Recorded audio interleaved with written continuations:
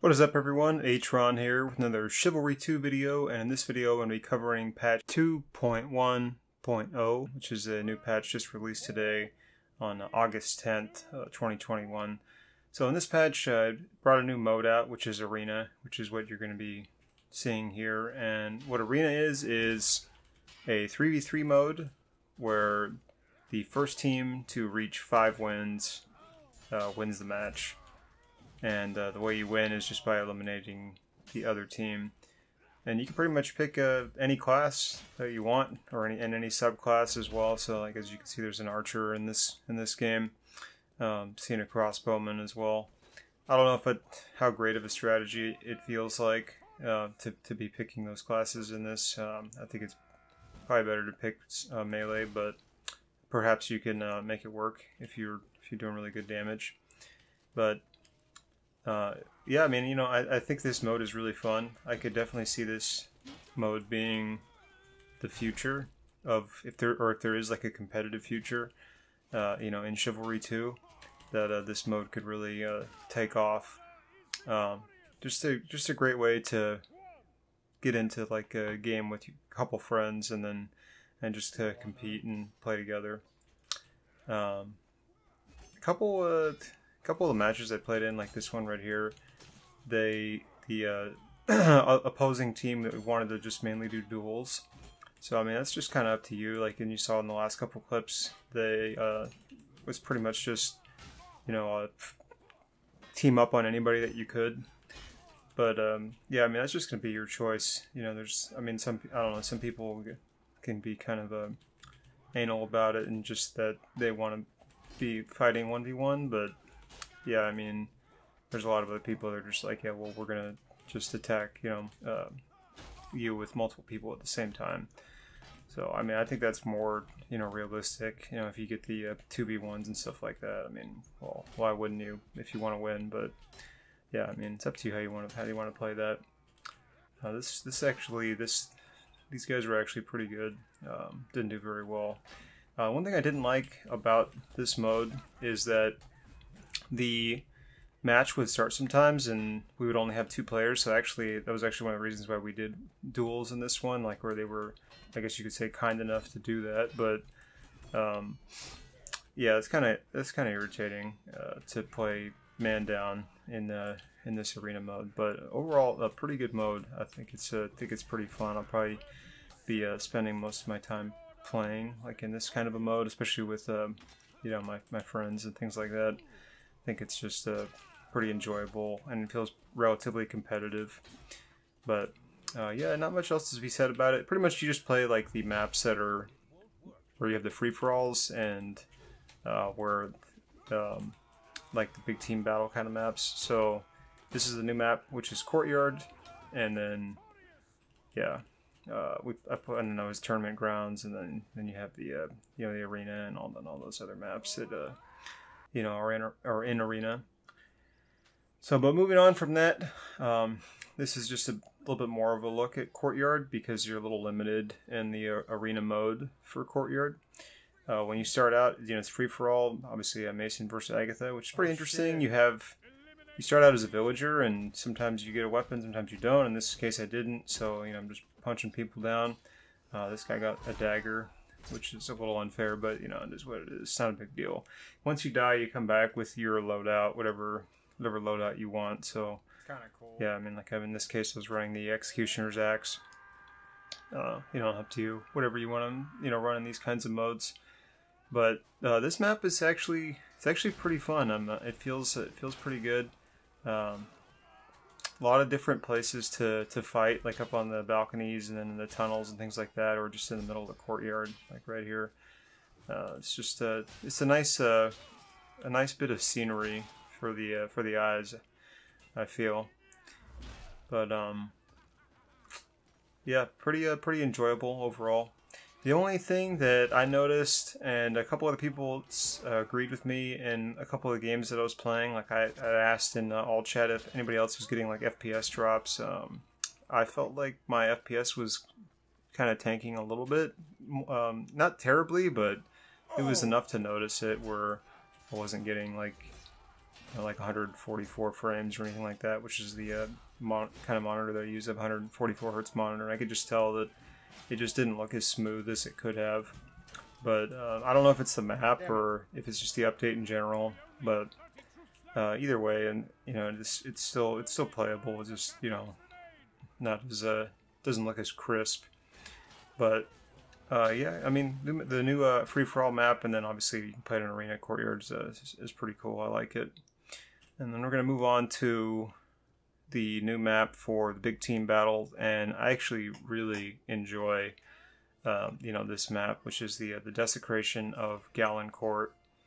And I mean, I definitely prefer to play on Mason, so I swapped to Mason there. But you know, I'm just going to go over like the different objectives that you guys are going to have to accomplish when you're playing. So when you start out, you know, you're rushing the Agatha team, and the first objective is just going to be to capture the fortifications. So in order to do that, you're going to have to, you know, get through the Agatha team here. And then obviously, like, I'm going to go over the Mason side, and then, you know, the flip side of it would just be defending all of the objectives that, you know, Mason's going to be attacking, but we'll just look at it from the Mason point of view.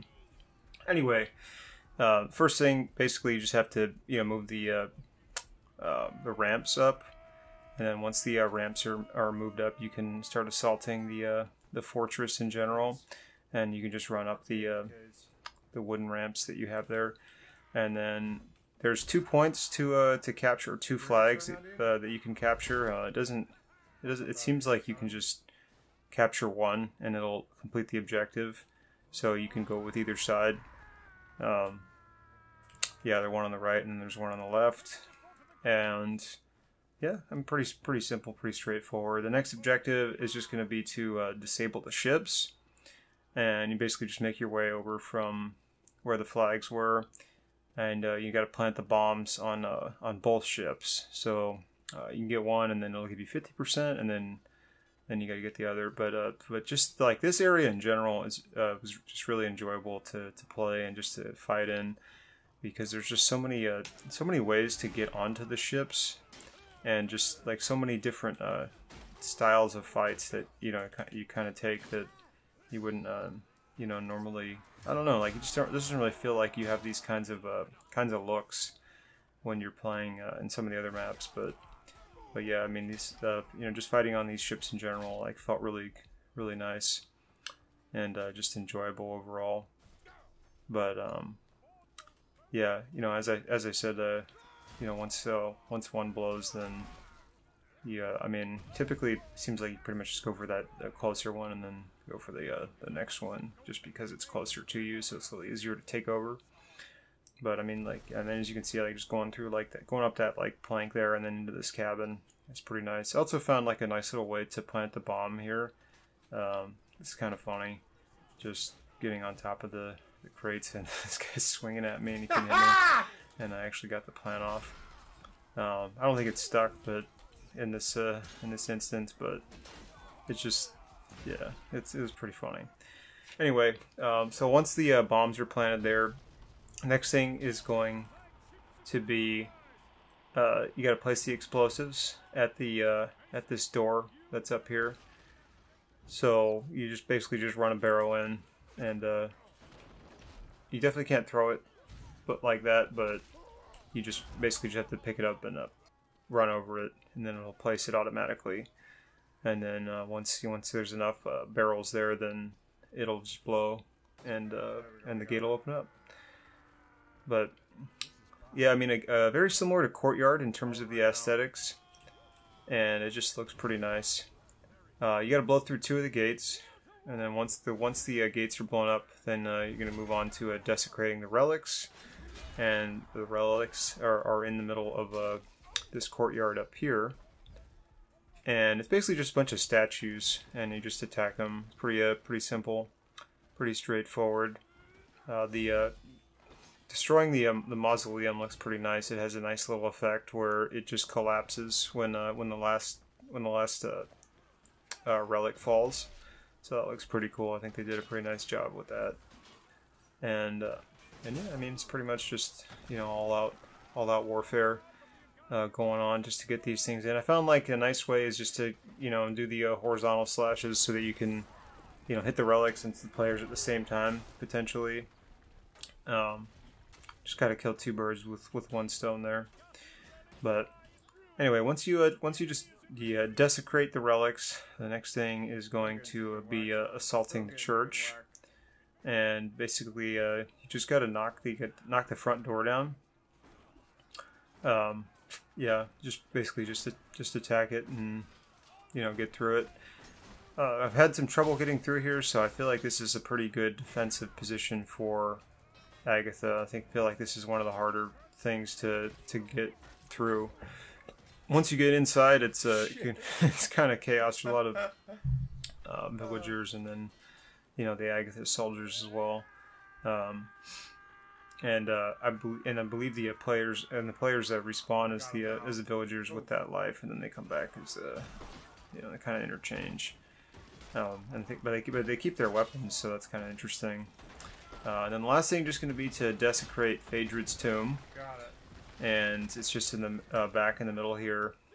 And then you know, once you've done enough damage to it, then you win if you're Mason. Or, and then again, like I said in the beginning, I was covering the attacking side. You know, if you're Agatha, obviously you want to defend all of those objectives. But that's pretty much going to do it for this video, everyone. So thank you guys for watching. Hopefully you had something to gain from watching it. And, you know, it's these changes and just the new mode, arena mode, as well as like the new maps. Nice little refreshment for the game. You know, I definitely recommend checking them out if you haven't already. Because I feel like they've added some nice enjoyability to the game, you know, that it already had, but I feel like it's just a nice, refreshing look to the game. Oh! But anyway, thank you guys for watching. If you're interested in more Chivalry 2 content, go ahead and hit that subscribe button, because I will be posting more Chivalry 2 content. That's going to do it, so have a good one, everyone.